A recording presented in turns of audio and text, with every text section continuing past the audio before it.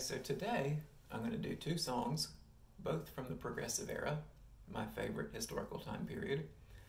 And I'm going to give a little bit of historical context for them both, something I almost never do, but I think given the similarity of these songs, it's appropriate.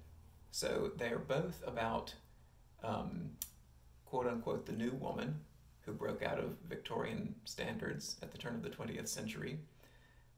These two women that will be talked about in the songs, they were both interested in sports, as you'll see, and they both were disguised by the songwriters using different names than their real-life muses actually possessed. So the first one, I'm sure everyone will know, both songs in fact will be famous for their verses, which are, their choruses, which are often sung popularly, but their verses are less known. So the first one is from 1892, written by an Englishman named Harry Dacre, and it was inspired by a real-life English aristocrat whose name was Frances Evelyn Greville, but she was married to a man also named Francis, and she didn't want to be called the same name as her husband, so she went by the sobriquet of Daisy. She was also an avid cyclist, and as you may know, the 1890s were a time when cycling was not that popular. It was increasing in popularity, but it was rare for a woman, particularly a society woman, to be seen in public on a bicycle. And so Miss Frances, or as she preferred, Daisy, made headlines. And when Dacre, the songwriter, did a tour of the United States, he complained about the cargo fee he had to pay to have his bicycle transported. And I guess the customs agent retorted, "Well, sir, at least it is not a bicycle built for two. Otherwise, he would have had to pay double." So you probably know what song this is, but that's the context, and here we go.